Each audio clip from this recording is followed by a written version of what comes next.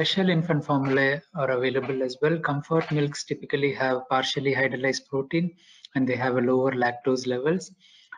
It's aimed at reducing colic or constipation. However, there is no clear evidence that they help, though it's quite commonly used in the community in babies with significant colic.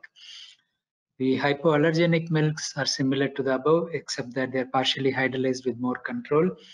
They're exclusively whey-based or casein-based, and there is some reduction in lactose as well.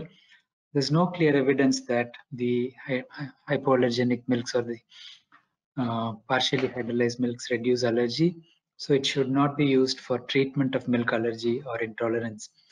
There have been some studies which have looked at using the partially hydrolyzed milks to start with in families with a definite history of atopic dermatitis or other allergies.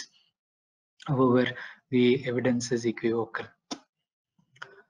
In terms of constipation, for example, you may have an altered formulation of fatty acid the position, calcium content, as well as added magnesium to make it a laxative. There are anti-reflux milks which use thickeners like cornstarch or carob gum. This needs to be prepared in lukewarm water to avoid thickening before feeding, and we may also need a larger teat size, as this sometimes doesn't flow well through the normal size teat. Most of them are formulated to thicken in the stomach, but if it lets to stand for a few minutes, it may thicken outside as well.